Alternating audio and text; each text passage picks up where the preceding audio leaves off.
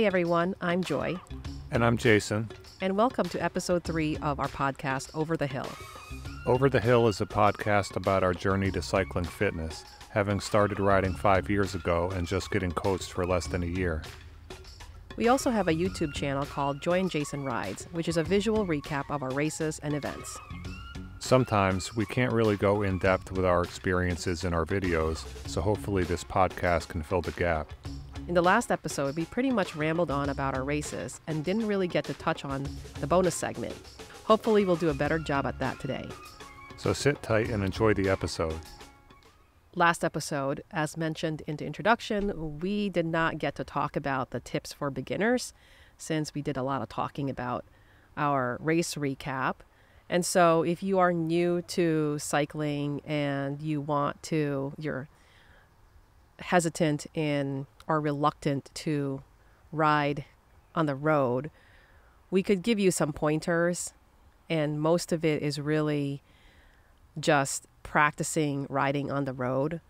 And I guess I'll give you a little backstory of how I started.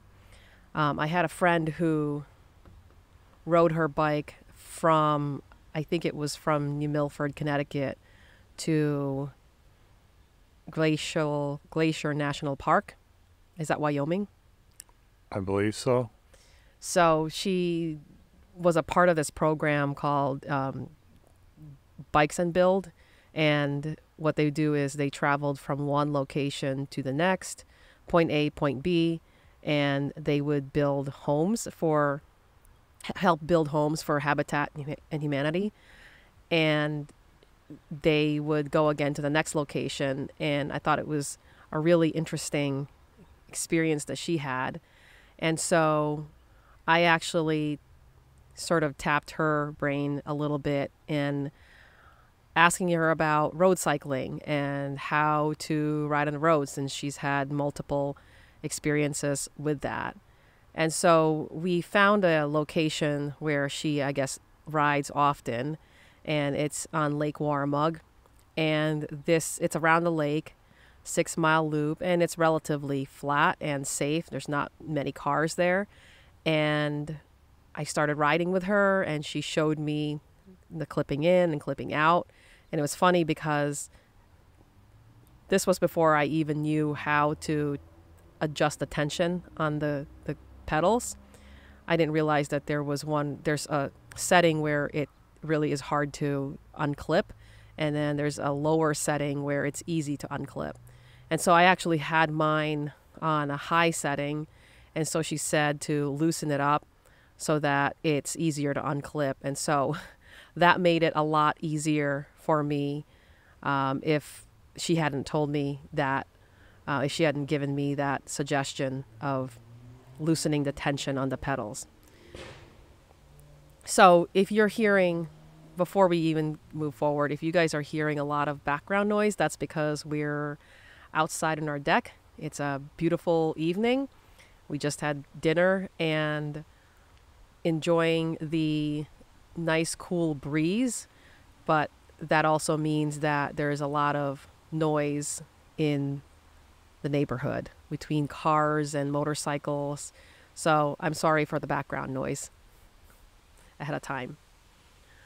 So anyway, going back to that story, we rode a couple of times, and as we were riding, she showed me where to ride on the road, saying within they had like I'm not sure if it's a bike lane, but it's a wide enough lane where, we could ride on. And, just the basics of using hand signals if you are turning. And that's how, I started riding on the road. Just had a little bit more confidence after a few rides with her, just from doing that. Yeah, and then I learned a lot from riding with Joy because she started riding before I did, and she passed on some of that information that she learned from her friend, passed it on to me. And I think a lot of experienced cyclists are willing to share their knowledge of the road with new cyclists. If you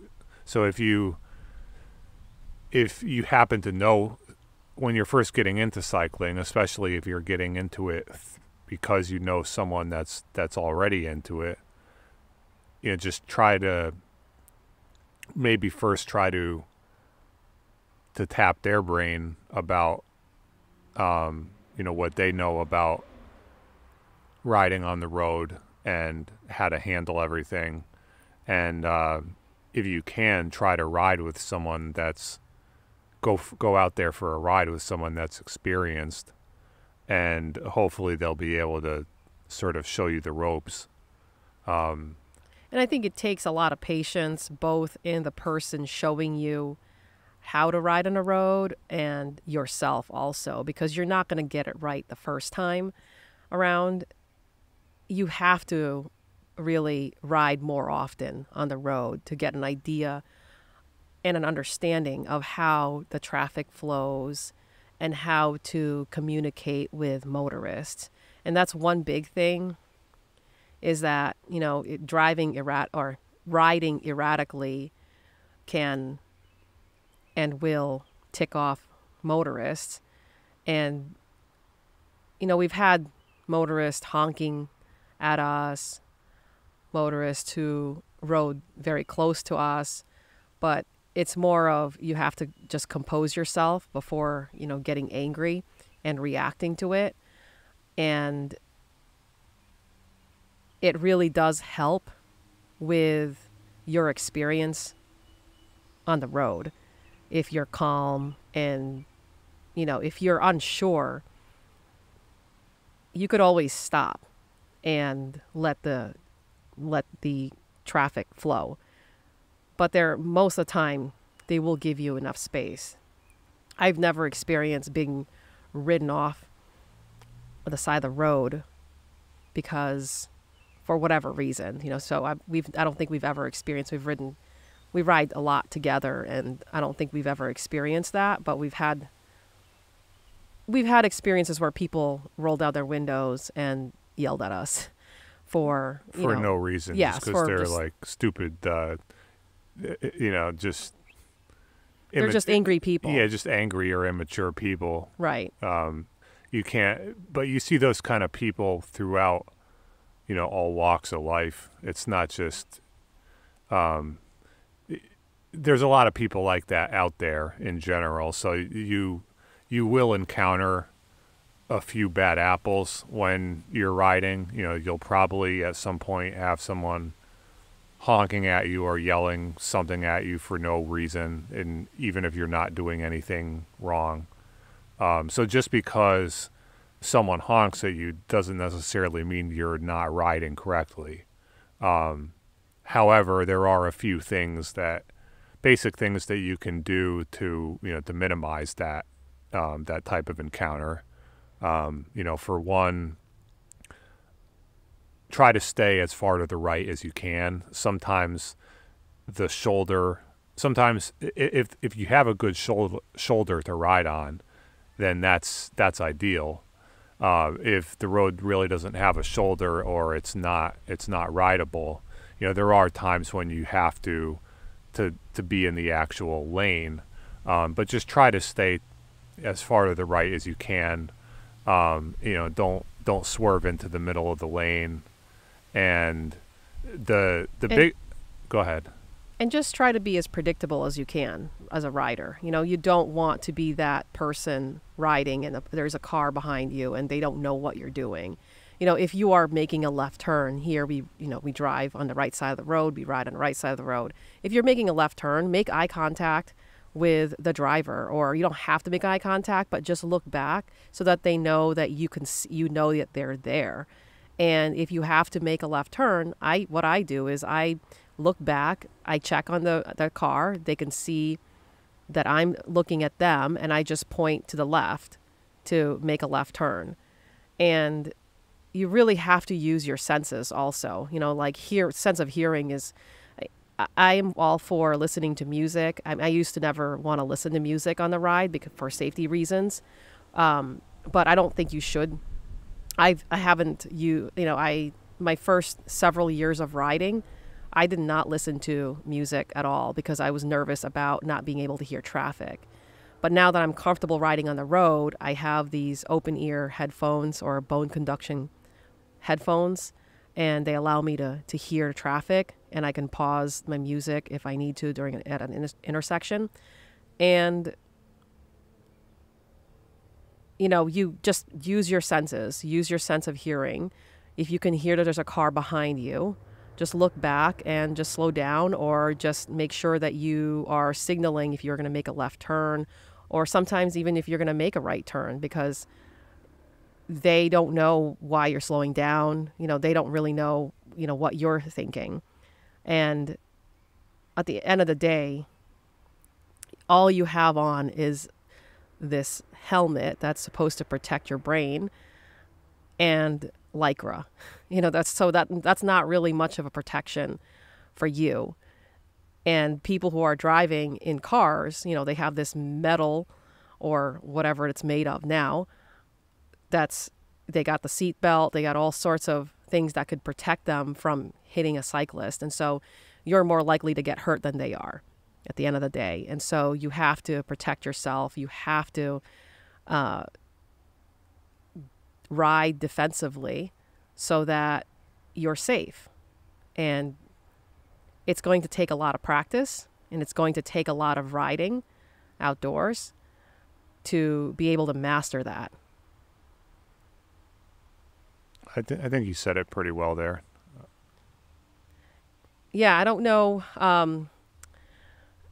other issues that I know a lot of people are afraid of riding on the road, and just go with the traffic. Do not ride on the opposite lane. Some people run or walk in the opposite direction, but we're riding with traffic. I know that I've seen people ride in the opposite direction, and it scares me. And these are just, I think, people who don't really know what the rules of the road are as a cyclist. So, absolutely don't ride in the opposite of traffic, because, you're going to get into a crazy head-on collision with a car. And that's definitely not something you want to happen to yourself. Yes, you want to... I don't really have much to add to that one. Okay. I mean, it really just comes down to you have to get experience. The more that you ride on the road, the better you'll get at dealing with various situations smoothly. Eventually it'll become second nature to you, but it just takes a lot of practice. And try to find roads that are quiet. If you're riding the first time around,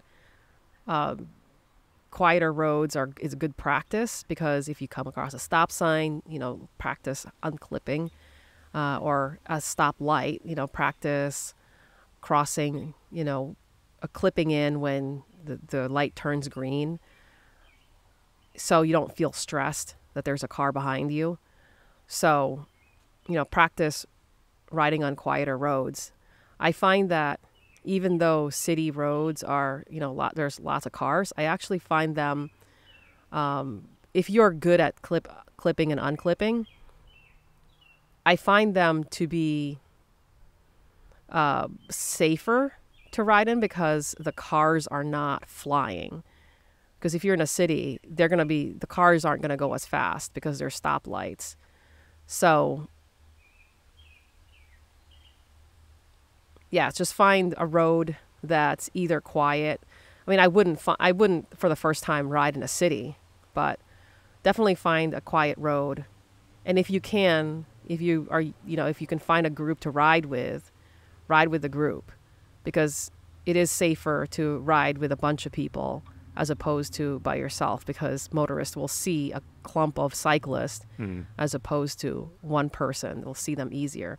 Oh, forgot to mention lights, right? So Oh, yeah. This isn't really road etiquette, but you do want to be seen. We're all motorists. I mean, I don't know if any of the listeners don't ever drive, but Jason and I both drive to work, and we understand that there are certain people that are really hard to see when you're driving, especially on quiet back roads. And so you need to be seen.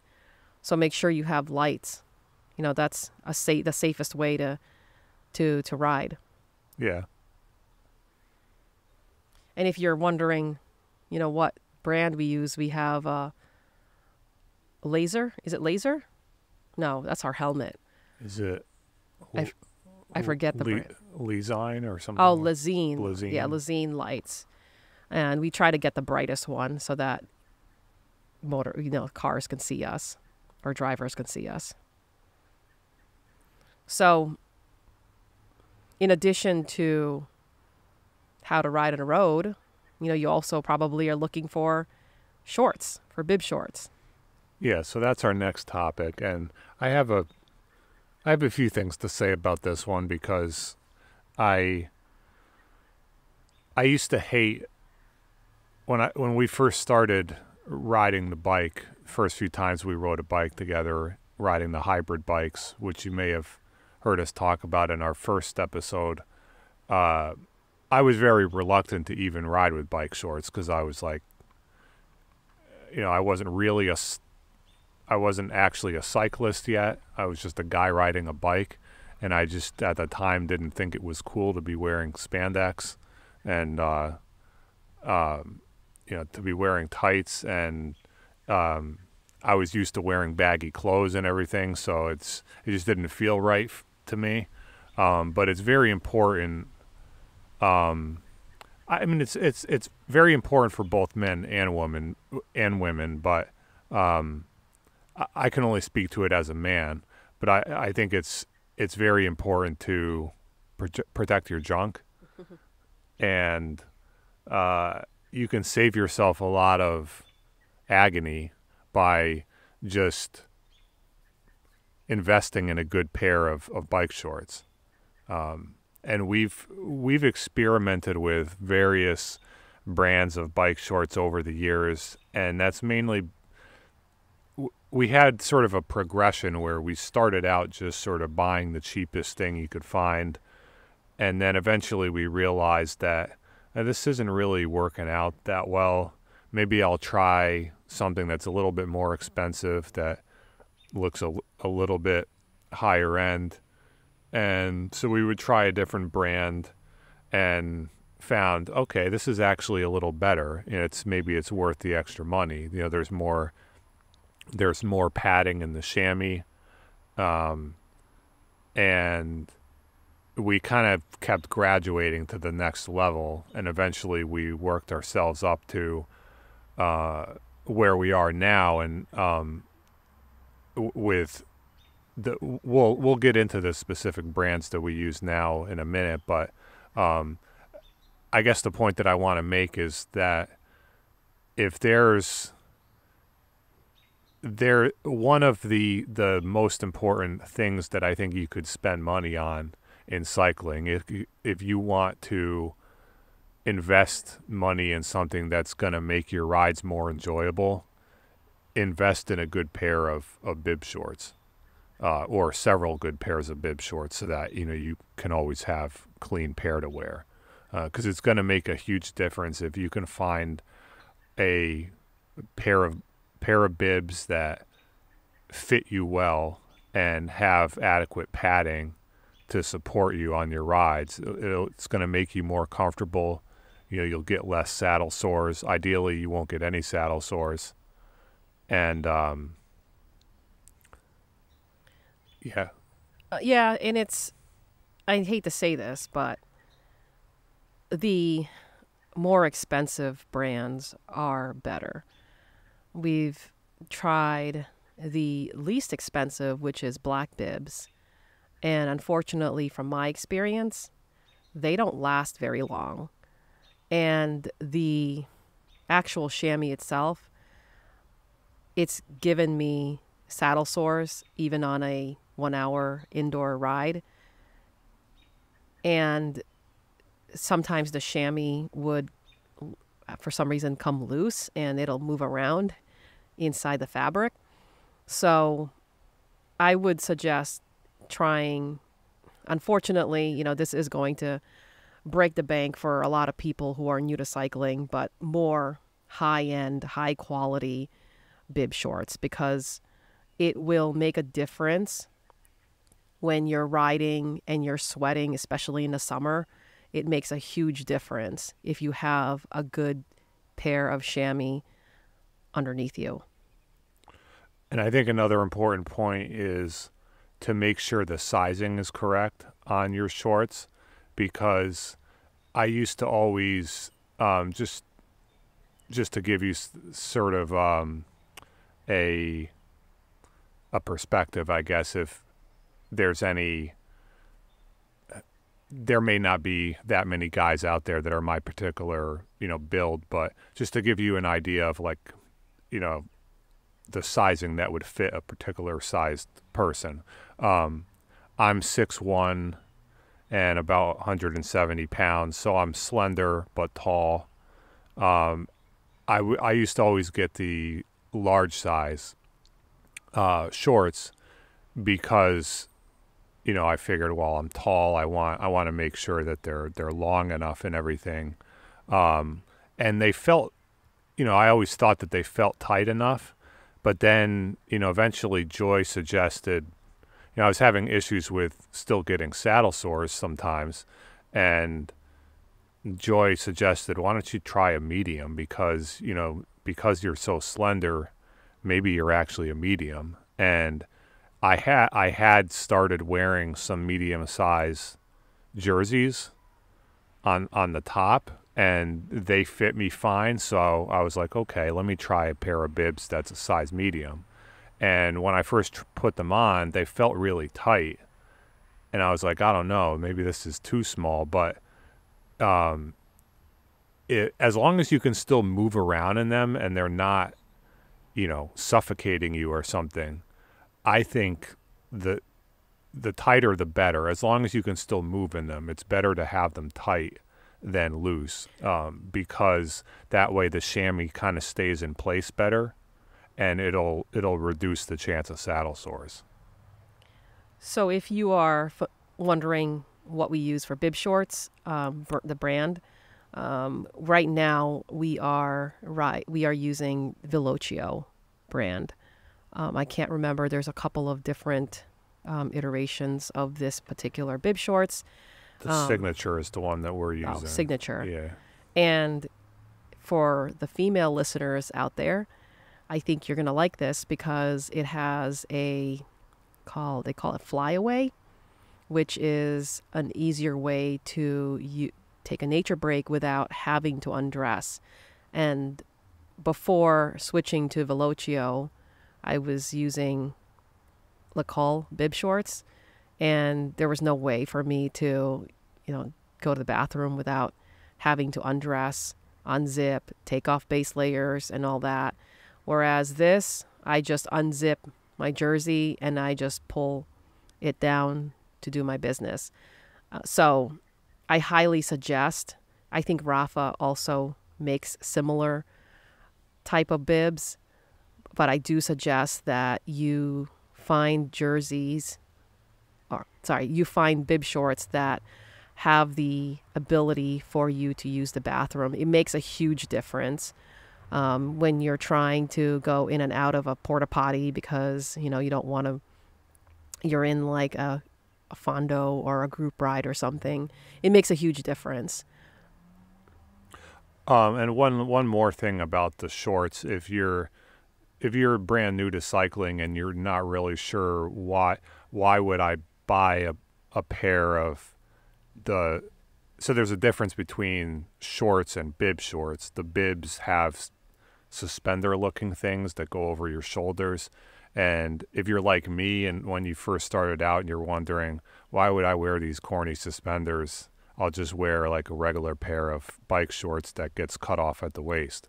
In my opinion, once I went to the bib shorts that have the suspenders, I never looked back, because then I realized right away there's a purpose behind these straps that go over your shoulders. It's to help keep the bibs in place. It helps keep the chamois in place better.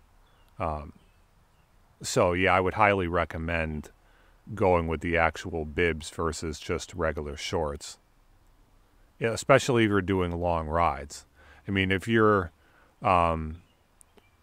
only doing rides of, an hour or less on smooth road, and you really have no intention of doing longer rides, you can probably get away with more different options. But assuming if you're listening to this podcast, you're probably someone who is either already, if you're not already a cyclist, if you're a new cyclist listening to this podcast, you probably have the intention to do longer rides at some point. And if you're going to be out there for several hours, you want to be as comfortable as possible. Trust us on that. So in addition to getting the right bib shorts and size for the bib shorts, I would also suggest investing on chamois cream. That's pretty important if you are, riding for the first time, a short 10-mile ride, or you're doing a 50-mile ride. Definitely invest in that. Although some people have said that they don't use chamois cream and they're fine. I've never had that experience where I don't think I've ever ridden without chamois cream. I've always used one. And so I probably have experimented with multiple different types of brands of chamois cream. I started out with chamois butter. I think that's the most popular one. And I found that one. So this is my experience, my opinion on these brands. And you may have something totally different experience from me. But with the chamois butter, I found that when there's a lot of sweat, it's almost like washes it away. And so I get irritation. And then I switched to using D's Nuts, which is for women. But the thing I didn't like about that is it has this strange tingling sensation when you're applying it. And I didn't really care for it that much. I used it for a number of months and they were fine, but I was still getting saddle sores from them. And so saddle sores is just, some people don't get it. I tend to get them once in a while if I'm riding a lot. And I'm a pretty heavy sweater, so I think that might be the reason why I'm getting saddle sores, is that the chamois cream that I use can't withstand the amount of sweat. And now I'm using Enzo's buttonhole. I think that's what it's called. Yes, Enzo's buttonhole tingle free. And it sounds really funny, but it's this small tub of cream and it's not in a tube, and I actually prefer it that way. And so far, so good. It's only been a few weeks that I've used it, so I really can't say much about the product yet. But so far, I did get a saddle sore last week, and that's probably because I used the black bib shorts on one of my endurance rides, and I shouldn't have. And then I got a saddle sore from that. So I actually threw out the black bib shorts, the 3 pairs that I had, because I can't afford another saddle sore. So that's my experience with chamois creams. I haven't tried out that many different chamois creams. I think I started off with Squirrel's Saddle Butter. They also make, I think the original product was Squirrel's Nut Butter, which was for like an anti-chafing cream for runners, I think. But they had like a saddle butter that was made for cycling. I tried that. It works okay, but similarly, it has that tingly feeling. And I did find that it seemed to wear out during a long ride, where you're sweating a lot. So on long long rides of, say, 3 hours or more, I would still start getting saddle sores. Since then, I've switched over to actually just using Aquaphor, which is like if you're not familiar with it, it's kind of a healing ointment for irritated skin. And I think it's also like mainly used as a skin barrier. In the medical field, they use it to help with bed sores.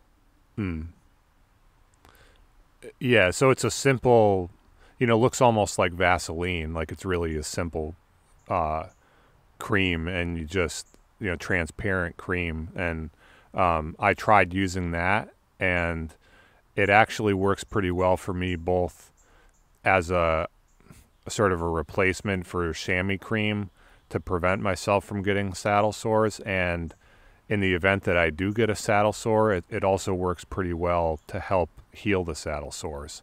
So if you don't want to use that necessarily as a chamois cream, you might consider having it on hand just in case you do get a saddle sore and you want to accelerate the healing process. Then I would recommend trying the Aquaphor on the saddle sore to help it heal faster.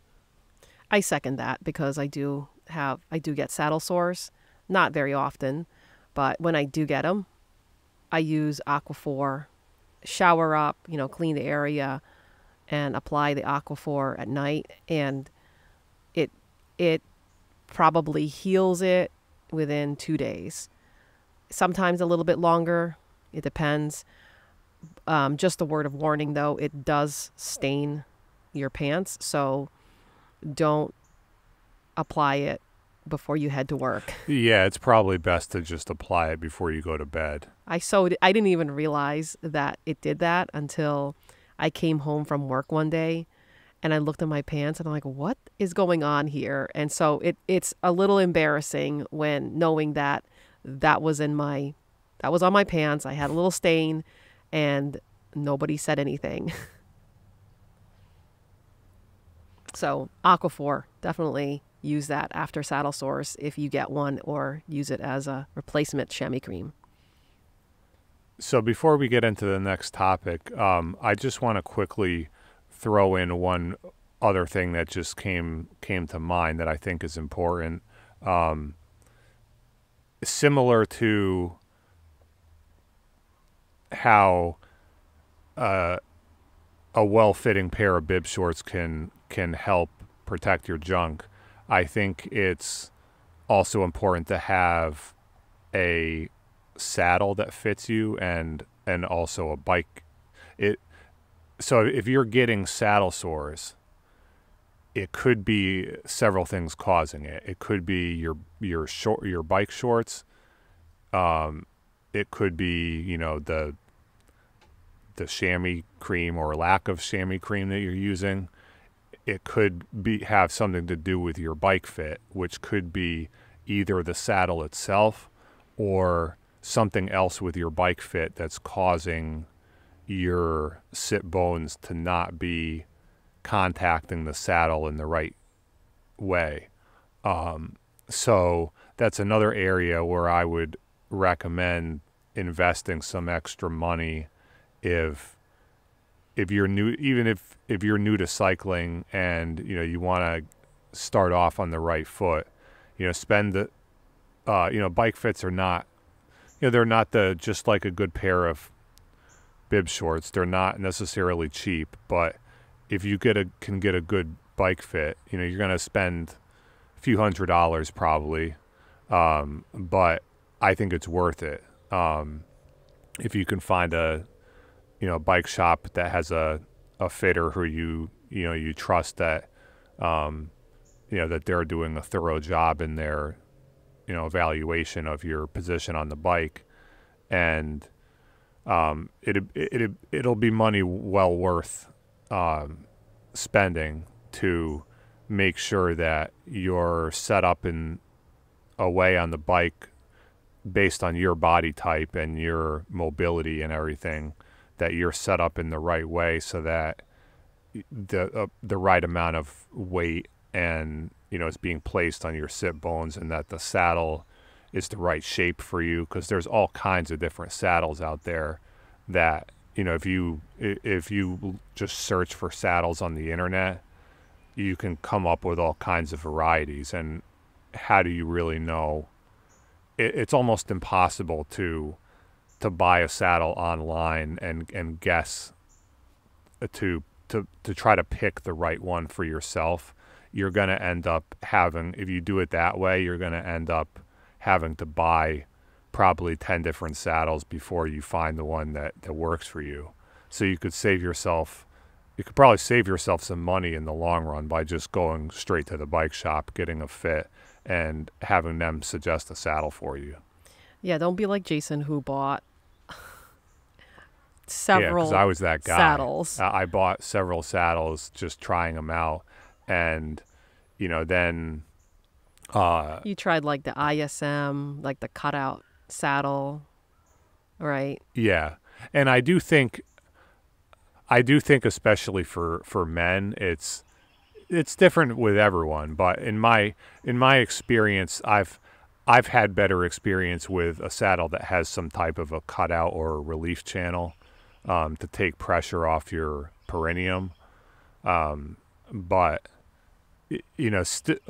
still, the best way to do it is to just get a proper bike fit. Have the fitter recommend a type of saddle for you, and I think you'll save yourself possibly money and likely a lot of save yourself from a lot of discomfort of being uncomfortable on the bike. And it's not just a matter of comfort, especially for men. If you're feeling numbness down there when you're on the bike, that's not good. Like, you want to get that addressed sooner than later. So just make sure that you're not having numbness, and if you are, then get a bike fit ASAP. Early last year, I had a lot of saddle sores when I ride gravel, and I already had a preferred saddle on my road bike, and I thought I liked the saddle I had on my gravel bike, but every time we did gravel, I would always get saddle sores, and I blamed it on the bumps on the roads, and that could cause the constant jostling around, I guess, caused me to have saddle sores. But our coach / bike fitter Andrea recommended that try using the same saddle that you have on your road bike, and so I went to get I'm using the Cell San Marco Aspide, I think is the model. And I did purchase that saddle online because I was researching how to find the sit bone width. And one of the things that I did was I found foam.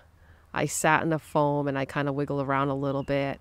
And that's supposed to give some indentation of where your sit bones are, and you measure at the center point of those indentations to get the sit bone width. I don't know how scientific that is, but that was from one of the things that I read on the internet. And so I used that, and it seemed to work because the Cell San Marco saddle, I think they're the very few that sell narrow width saddles, and it's worked for me. And like I said, I still get saddle sores, but not as often as I used to in the past on the gravel bike. And so it's worked for me. The saddle definitely is something to address if you are getting it often.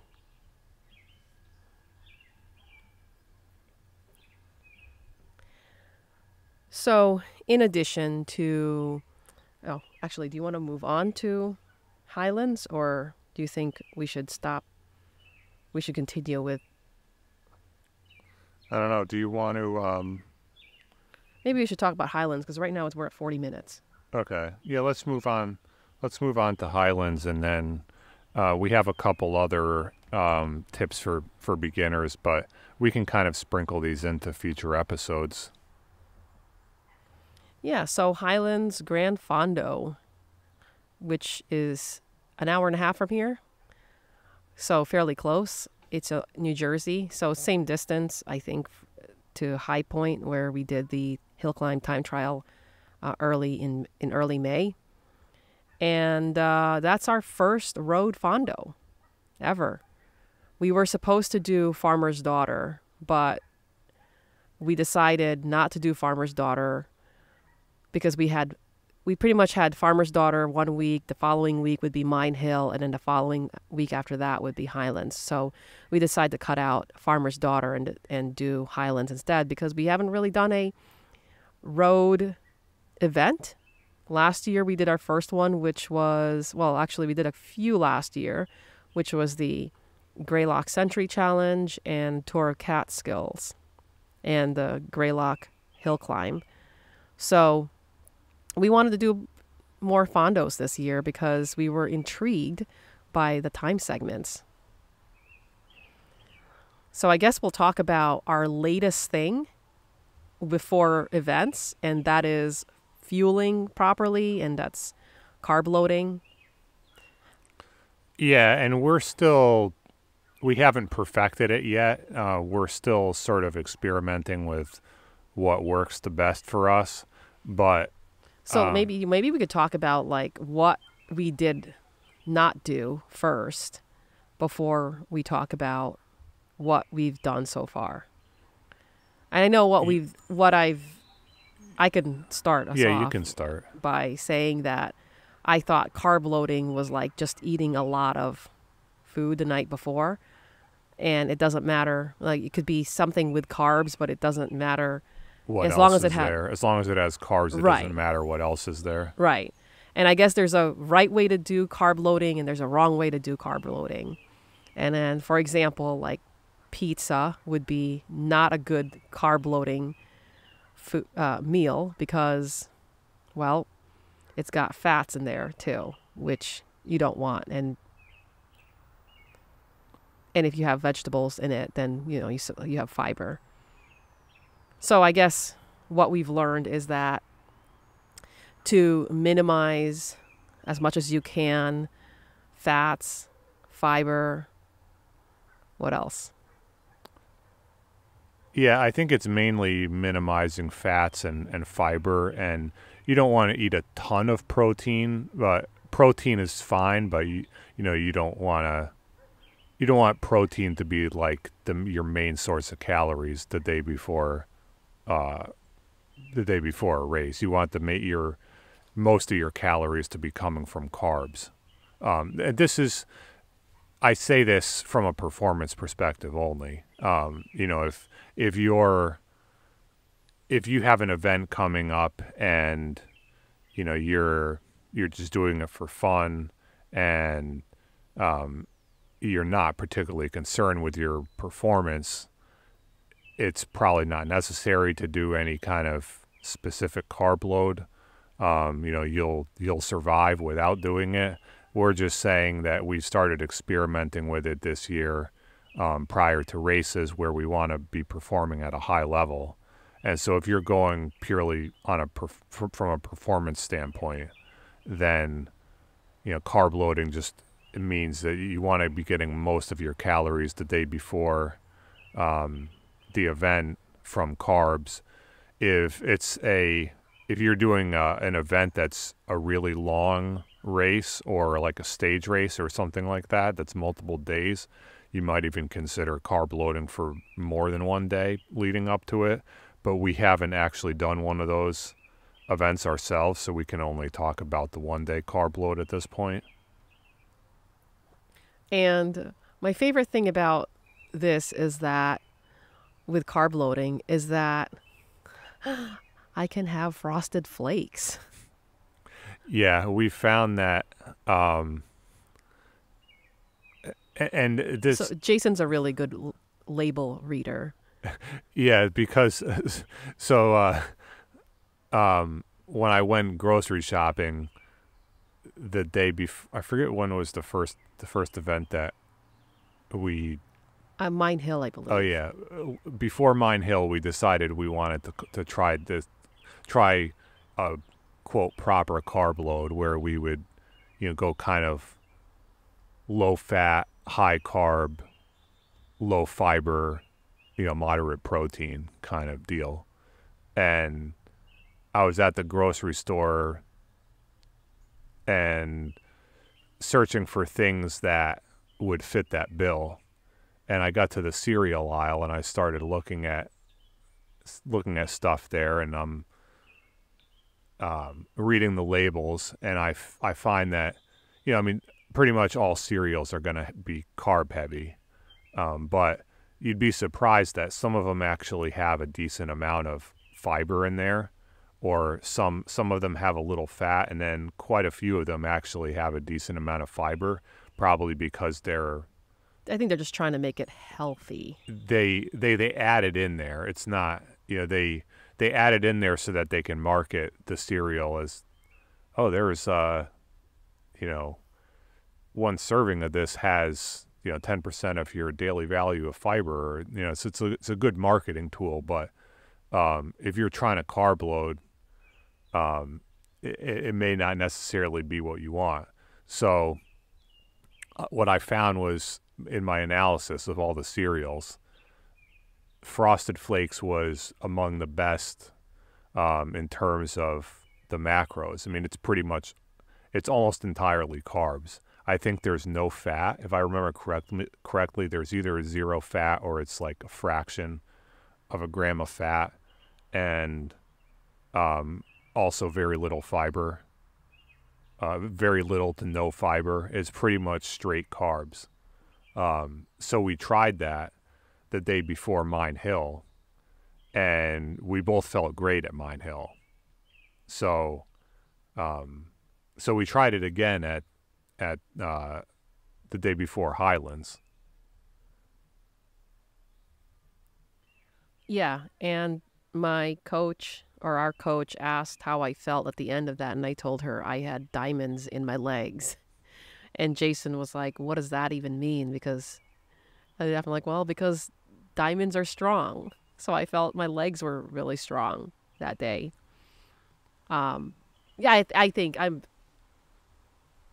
it could be, a combination of the training and the fueling helps. And I've never felt like that before. I've never had my legs feel that good, and never felt my lungs like you know, from a performance standpoint, I'm a firm believer that, carbs are, I know everybody is talking about carbs now, about how to get in 90 grams of carbs or X number of carbs per hour. I don't know how many grams of carbs I take in. We do, so for liquid calories, we use scratch high carb mix. And on race days, I've tried 6 scoops of that, 7 scoops, I mean. And I felt like for Mine Hill, I felt like my stomach was a little off. But I still kept it at 7 at Highlands, and it felt fine then. So 7 scoops of the high carb mix. I also had gels with me, the Goo Stroop waffle.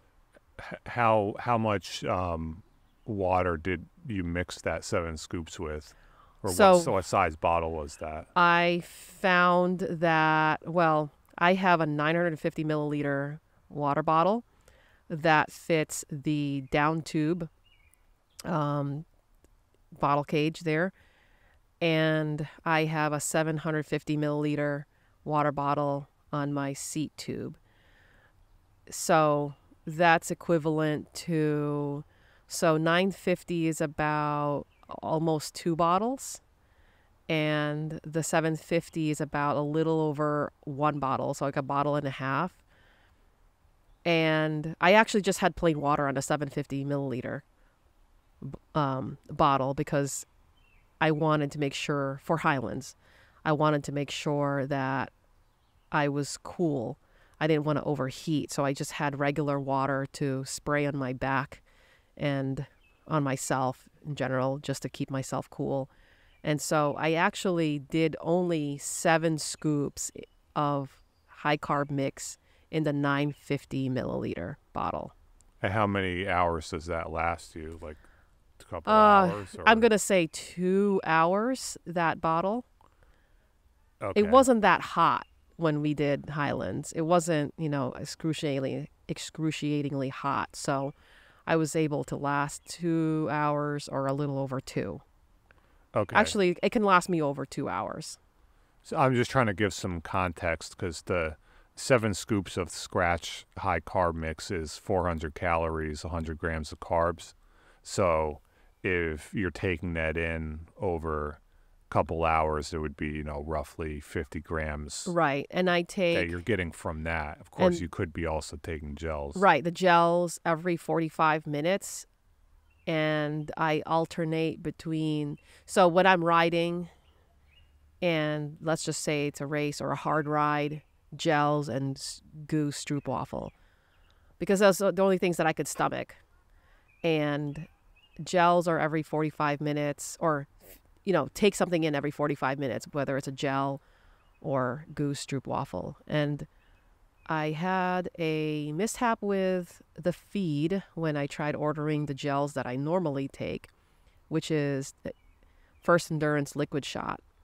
And I'm not sure if they're doing away with that, but they were out of stock from the feed. And then I finally got it, got the box, opened it, and it was a completely different product they sent me called Bonk Breakers. And so I had to go to the First Endurance website, order that, pay an extra $20 to ship it quickly. And of course, it arrives Saturday late afternoon, and we were already in New Jersey.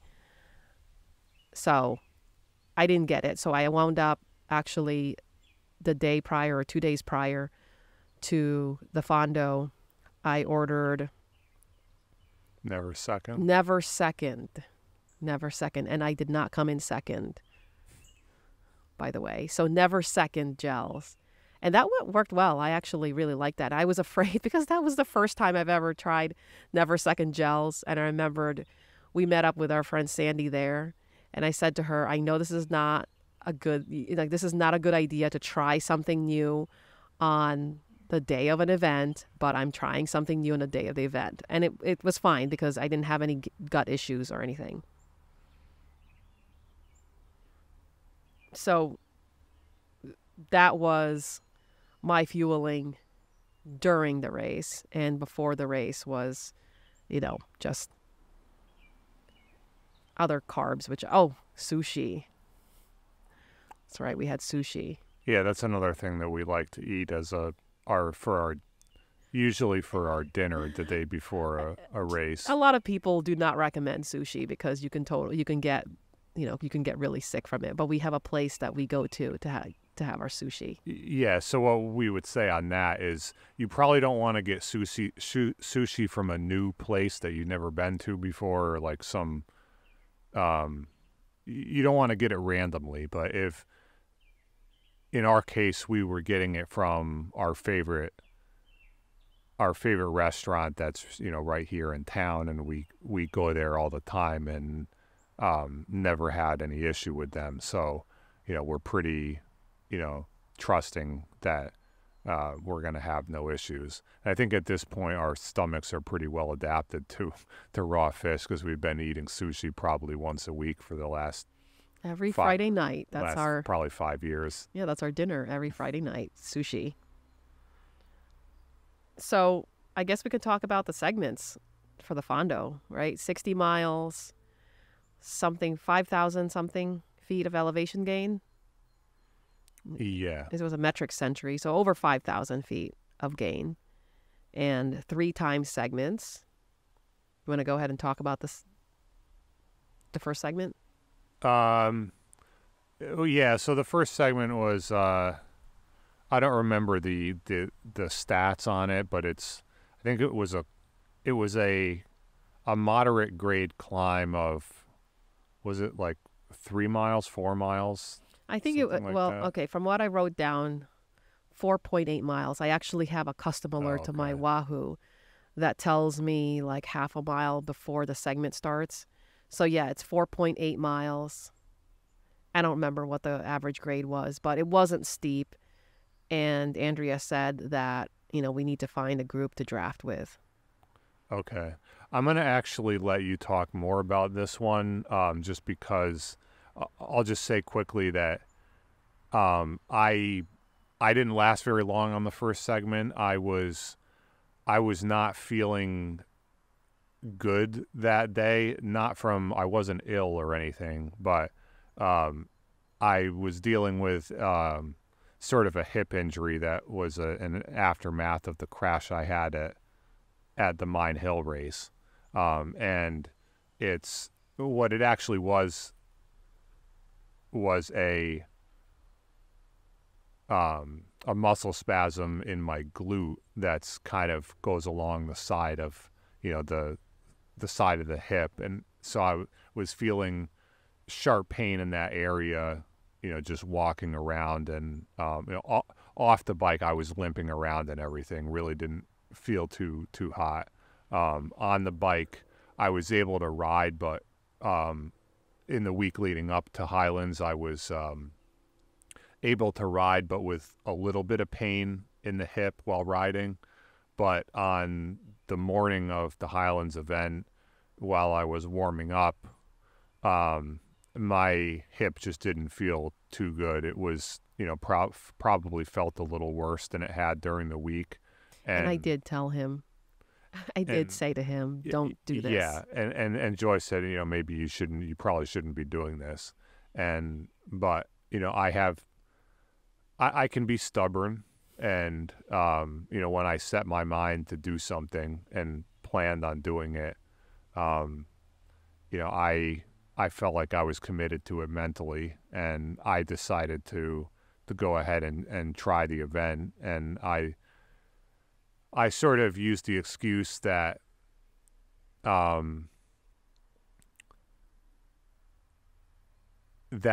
can always stop.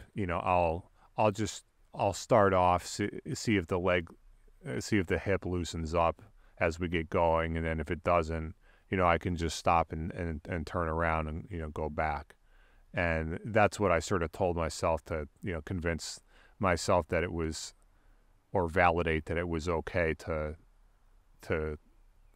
try riding in this event. But I sort of knew in the back of my mind that I was going to probably push through it even if I wasn't feeling good, because that's just what happens sometimes. And so anyway, I wasn't I wasn't feeling good, particularly at the beginning of the ride. And this first segment came up with, I think it was only like a mile and a half after the start of the event. So the hip wasn't feeling good at that point. I was really having trouble turning the legs over and producing power. So I found out pretty quickly at the beginning of the first segment, I was trying to follow Joy and just kind of use her as a pacer, but I couldn't keep up, and I just dropped back. Doing I was doing probably 40 to 50 watts lower than my threshold, and it felt like I was doing threshold. So I pretty much just did whatever I could on that first segment and just regrouped with the folks we were riding with afterward. So I'll pass it on to Joy to tell you about what she did for that segment. Yeah, when I even before the segment started, before that we met up with a group of people. Mainly, our friend Sandy has friends who were doing this event also. So we met up with them and rode with them. And it was nice because they said, we're just going to start at the very back and just pass people along the way when the segment starts. So we held back and, kind of took it easy, just kind of got to know each other because I've never met them before. This is my first time meeting them. And then all of a sudden, there was this group that flew past us, and Sandy was, hopped onto their wheel. And I was caught off guard because, it didn't really, the segment hadn't started yet. So I tried to hang on to their wheel, try to catch up to them because my reaction was not quick enough to respond to that. So I didn't really hang on to their wheel, but I did the best that I could on that segment. My legs felt really good. I felt really good. And, I was passing people, and that made me feel really good. There was at one point where there was a flat section or a semi-flat section where I started to get kind of low in the arrow, and I was slotting into the draft of people ahead of me and then slotting out of it. So I used them to kind of help me slingshot forward. But then I got caught behind a big group of guys. I think they were men, but I got caught behind them, and there was a big group of them, and I couldn't really get around them. I didn't want to go on the left side of the road because the road is open to traffic, and there were cars that were coming in the opposite direction, so I didn't really want to go to the left side of the road. And so, I got caught behind those guys, and then finally I saw an opening, went through the opening, and then kept pedaling. Eventually I did see Sandy, and I was I was using her as a carrot, but I didn't want to get too close to her yet because when I looked down at my Wahoo, I had the lap distance up, and I saw, okay, we still have 2 more miles or so left, and so it's not, I might as well just keep an eye on her. And I never really caught up to her. And I finished in 19 minutes. I don't have the segment time up, but I finished 19 minutes and something seconds, and not too far off from Sandy, but, wish I could have gone a little harder on it. But my legs, it was promising because my legs felt really good. And the fact that I was, slightly behind her, I was excited, to know that I could just, I could keep up with a group. They stopped and waited for everybody else to come by so that the group can regroup again. So that was really nice. And so we were able to ride together until the second segment, which was a lot of fun. Yeah, the second segment was kind of the highlight of the second segment was kind of the highlight of the ride for me, I think, because it was a new experience. It was I think 5.5 mile stretch of rolling terrain, gentle rolling terrain. So not completely flat, but not, slight uphills, slight downhills, and some flats. And shortly before that segment started, the group collectively decided. Pause. He paused. Yeah. Sorry. Just realized my microphone is. Okay. Shortly before the second segment started, the group we were riding with collectively decided to attack that one as a team in a pace line. So we decided, or I should say they decided, and then I kind of just followed along. They decided they were going to do 30-second pulls at the front and, form a pace line so that, the person at the front goes hard for 30 seconds. They peel off to their left. The next person comes around to the front.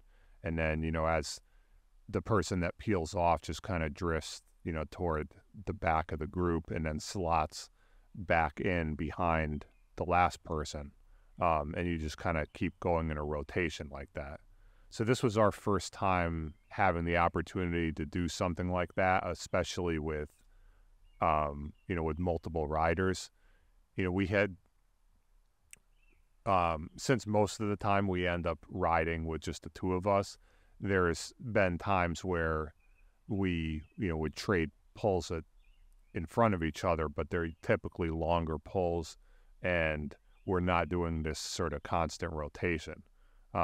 So this whole concept was kind of new and interesting I think to both of us, and it was really fun, and it kind of got me excited. And I was like, all of a sudden, I was enthusiastic about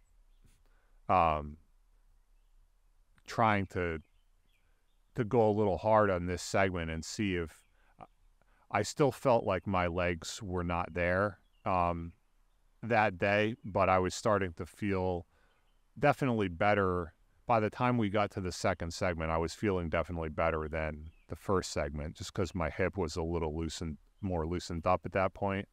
And so I decided I was going to jump into this pace line and see if I could contribute at least a few pulls to the team effort, because these folks we were riding with were kind enough to pull me along pretty much all day outside of the segment races. I did minimal work in that group. And so, yeah, Joy, what were your, I know you were pretty excited about doing the pace line also, but what are your specific thoughts about it? So the first part, so obviously it's the first time that we both done it, and I hopped onto the front the first time, and so that was kind of cool. I was the first person to go, 30-second pulls. I didn't know how hard to go. With 30 seconds, I could go pretty hard in 30 seconds and recover in the draft. So I went kind of hard just to see how the group was going to take it, and they went, there's this woman named Annie there are two women who were really, there were a lot of them who were pretty strong. But Annie was behind me, and she was able to, still keep up from my measly whatever watts I was doing. And I peeled off. She did her pull. She peeled off, but then nobody came through. And so, yeah, it was a little, I want to say, not disorganized, but I think it was, people weren't sure exactly what to do. But eventually, once we got rolling, we did it was such a cool thing to be a part of, because just how fast you go on a pace line when you're rotating like that. I think our average speed was 20 or so miles per hour, and we were just rolling past people. I think it was faster than that, but we were rolling past people, and it was just such a cool thing to experience being in that, because we've never done it before, first time. So I called it a team time trial. Yeah, and I learned a couple things from it. Obviously, when you're the person at the back, the further back you are in the line, the more of a draft you get, hypothetically. But you have to be careful especially when you're the person at the back. You have to be real careful about not falling off of the wheel in front of you, because if you start to drift off of their wheel, you have to really accelerate to get back on, because the group that you just lost contact with is moving fast.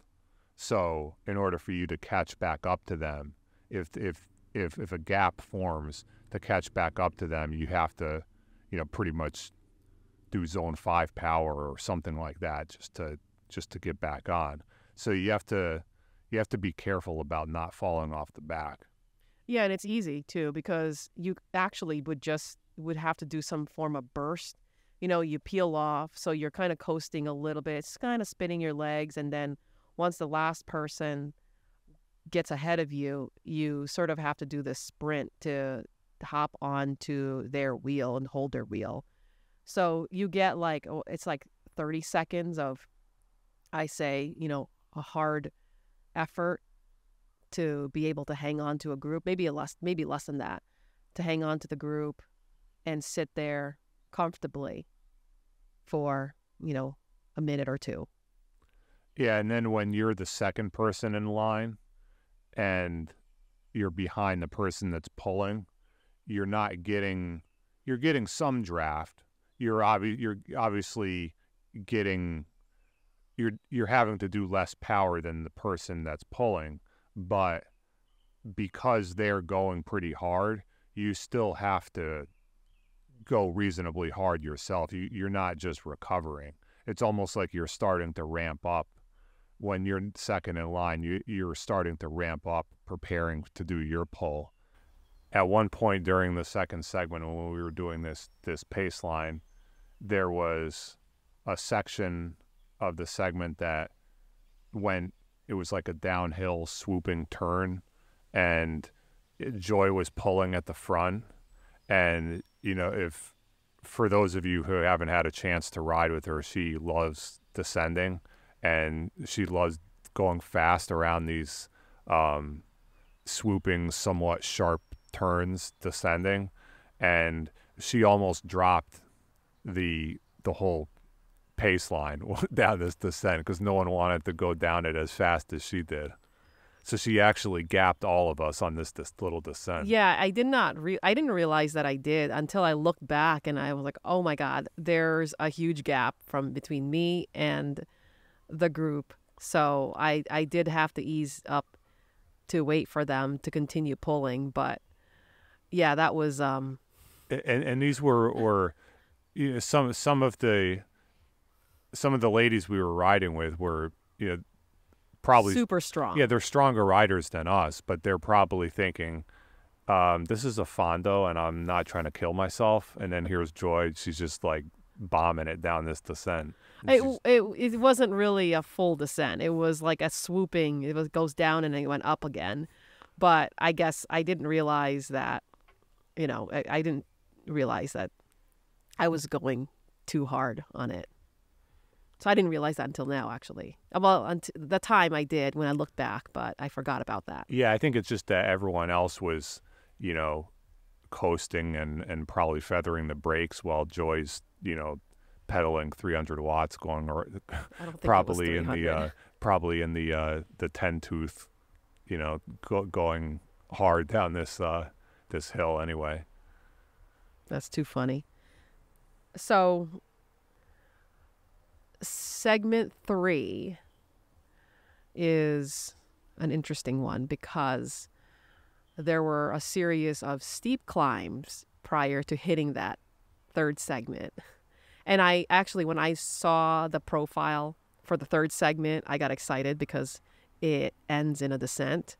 So I thought, oh, this is perfect. This is something that I would enjoy because that means going hard for however many miles, and then just, recover on the descents. It was like 2 miles, right? Yeah, I think so. And it was kind of exposed. The first part of the climb was a little bit more exposed, and I always get nervous about being out in the sun because I know that I overheat, and so I went reasonably hard. I didn't think I went, I emptied a tank on it at all. And then I didn't realize, there's actually shade on the other side. So, yeah, that was a fun segment because it was short. There was a climb, it descended, and there was another climb, and then you descend again. And for that one, I think I finished 9 minutes and 49 seconds. I remember that one. Yeah, I remember I was riding with Joy when the segment started, and I was using her as a carrot to chase to see if I could keep up with her on this one, unlike the first segment. and I wasn't totally able to keep up with her, but I kept her in my sight, and I felt a lot better on the third segment than I did the first segment. I don't remember exactly what kind of power I was doing, but I think I was able to do closer to threshold power on this one.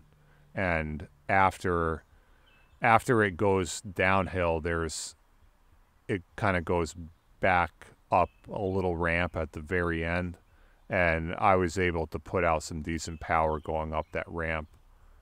So the legs were definitely better on the second segment and the third segment than they were on the first segment.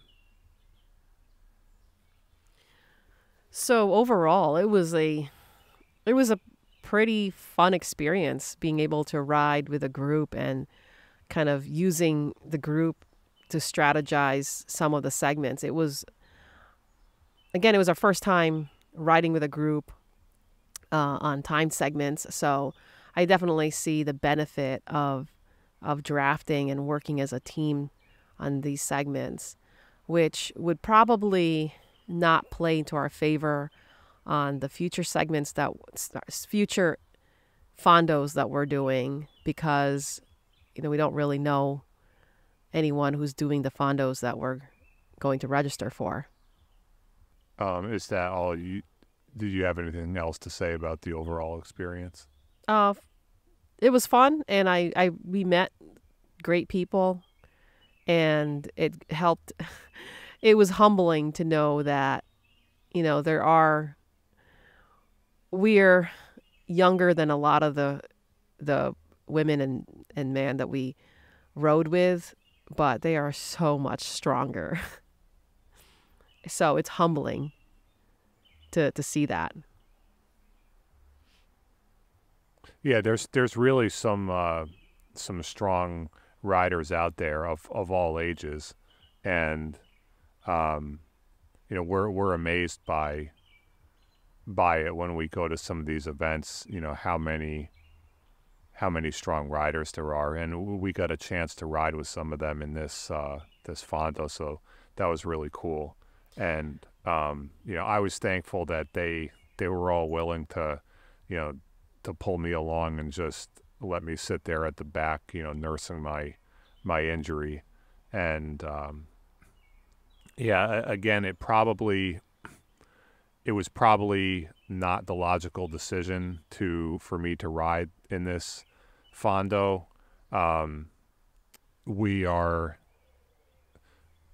We're recording this podcast a few weeks after it happened, and I am just now starting to get back to 100% healthy from my injury, and I think riding in this event did set me back, probably by, it's hard to quantify how much it set me back, but if I had to guess, it probably costed me another week or so of recovery that I probably could have recovered a week faster if I hadn't done it, because I was really in pretty bad shape after we finished. I was I was okay on the bike. There was some pain, but it was off the bike. As soon as I got off the bike, I was really limping, like I could barely walk. So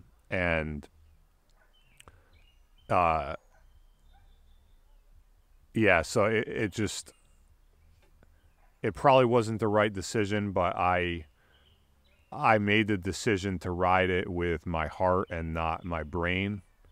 And, that's on me. So, I don't want anyone to feel sorry for me that I sort of struggled through this event in pain, because, that was my decision to do it. I knew it was going to be a struggle, and I just decided to do it anyway. I forgot to mention my results. Oh yeah, why don't you talk about that? So once we crossed the finish line, I we got changed and everything, and they started calling so we did the medial route, and that's the medium, like metric century, and then they had the Gran route, which is 100 miles, and then the Piccolo route, which is the shorter one, which I think was 40 miles. But they started calling the 40-mile winners, or the podium people who podiumed it. And I was waiting to see when they're going to, call the medio people. And I decided, let me take a look to see. I believe I asked I think he was one of the race organizers. I asked him where we would find the results, and he said to go on the website. So I did, and I was pleased to see that I got third in my age group and 10th female. So I was pretty thrilled, just like I was at Mine Hill. Pretty thrilled with that result. I felt like I rode hard, and the coolest thing was that not only my results, but the results of the women in our group. So Annie, the woman who was behind me at our team time trial or / pace line, I think she got 7th female, first in her age group. Valerie got 6th female, first in her age group. Lisa, who got first in her age group, and I can't remember what her overall placement was, but that was such a cool thing to experience that most of us almost podiumed it, or most of us podiumed it. Sandy, unfortunately, had to pull out because she had 2 flats. Her front and rear tire flatted, so she had to pull out from that. Otherwise, she would have won her age group also. And had Jason been feeling 100%, I think he would have podiumed it, or close to top, or maybe even top 10 result. Yeah, it's hard to say. Offhand, I don't remember. I don't remember what the times were of the different placements in my age group, but yeah, it was a fun experience for me. There's a part of me that still doesn't regret doing it, even though I would say at this moment right now, I'm sort of 50-50 on it. There's a part of me that is still glad that I did it, because there were good things about that experience that I wouldn't have those memories if I hadn't participated. And then on the flip side, it did set my recovery back some. So I regret it from that standpoint. But all in all, I still don't know if I'd say that I really regret doing it. It was fun, and it's a good memory. That, and we didn't really have any events or races lined up after Highlands anyway, so I think, either way, there was some benefit to it in your fitness. Probably more it hurt you because of the recovery part, but it was also, we didn't have anything planned, so after Highlands, so you didn't really, you don't really miss out on a lot of training after Highlands. Yeah, I'll probably be a little bit short on volume heading into the Vermont Gran Fondo, which is our next one. And that's another somewhat of a long ride. So I'm a little short on volume, but it just did a ride today with some intensity and felt great. So I'm feeling good on shorter rides. So now it's just a matter of I got to get a little more volume in my system before Vermont. All right. I think that's it, right? Yeah, I think so. All right. Well, so thank you for listening to today's episode, everybody. If you enjoyed it, please follow, subscribe, rate, like, and so on to help this podcast grow. You can follow us on Instagram at Joy and Jason Rides with no space in between, YouTube at Joy and Jason Rides with space in between Joy and Jason, and Strava, Jason's profile is under Jason Pyers. Mine is Joy Pyers. And I'll link all of that in the show notes below. As always, don't forget to enjoy the ride.